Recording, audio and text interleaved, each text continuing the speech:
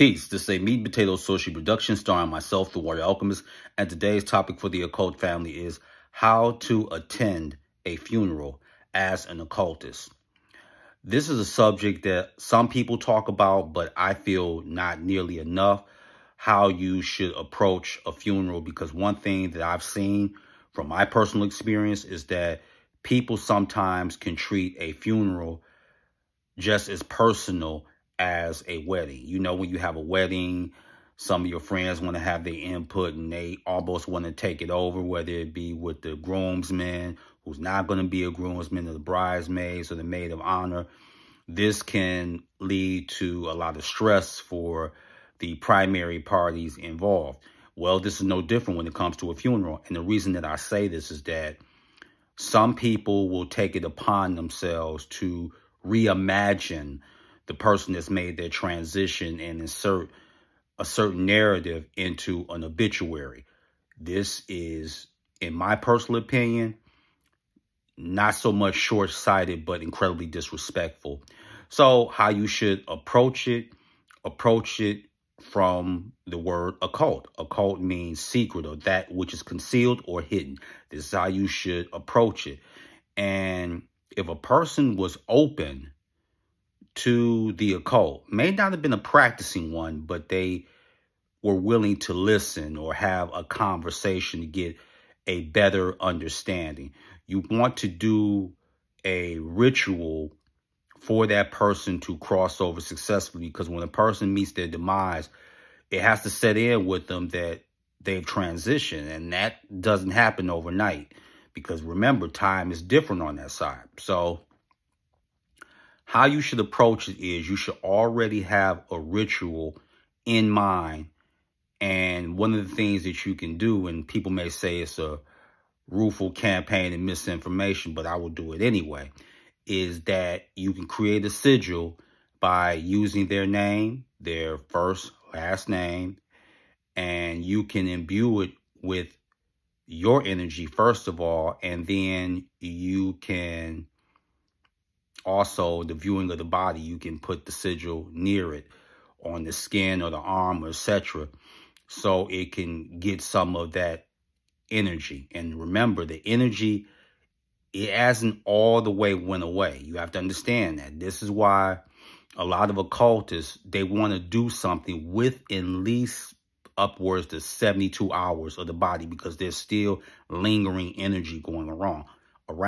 That's why it's very important to go to the viewing of the body, so you can create that sigil.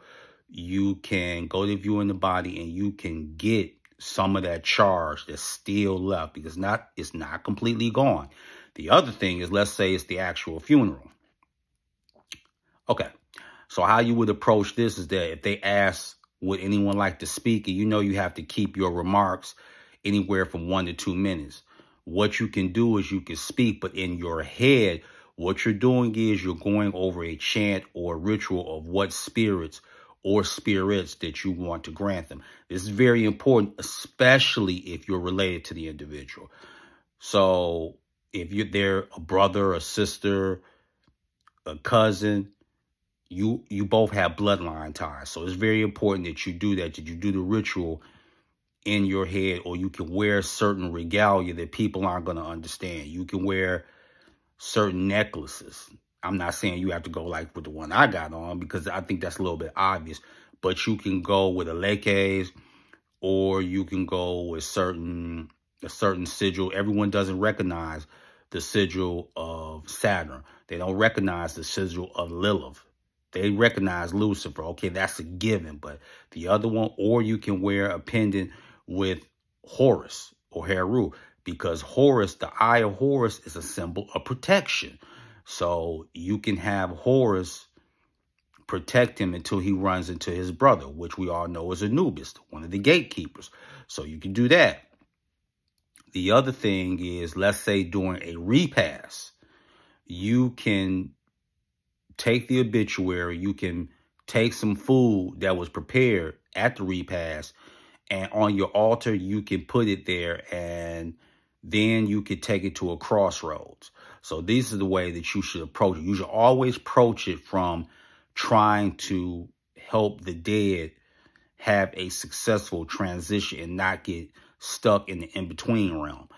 Because when you look at the when you look at the obituaries, some of these obituaries be wild. I remember there was this individual I knew. We had a relationship. We were close in the brotherhood. And I remember when I attended his funeral, and he died at a very young age, 22 to be exact. And they got Reverend Porkchop. There was a family member, and I'm so sick of these people that got ministers in their family. Oh, could you come and speak or whatever? But I digress. And I noticed one thing in there. They said, oh, he had an interest in Black history.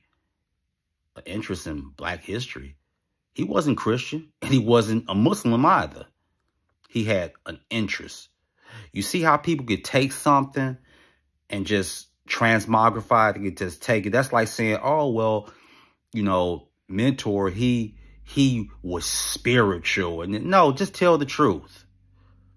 Just tell the truth. He was an occultist and he was a sorcerer. It is what it is. But we so busy trying to impress your Aunt Cynthia. You know the same Aunt Cynthia you ain't seen like in 6-7 years? Or you going to impress this uncle that's living high on the hall, but he don't have time for the peasants of the family. Stop trying to impress these trogs. So those are some things that you really can do. And especially if they were in the occult, you can have the emissaries of Hecate greet that spirit. So there's a myriad of things that you could do. But when you go to any funeral, you just don't drop the occultist at the door. No, the occult, that comes in with you.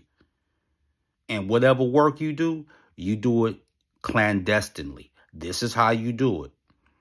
So for those that have lost a loved one, you still can do something for them because the veil is thin. And the closer it gets to Halloween, you're going to receive more and more messages from people that know that you can serve as a conduit to help them on the other side. In case you didn't know that, you can. So with that, that is your meat and potatoes sorcery for the day. I am the Water Alchemist. Be water, my friends. Peace.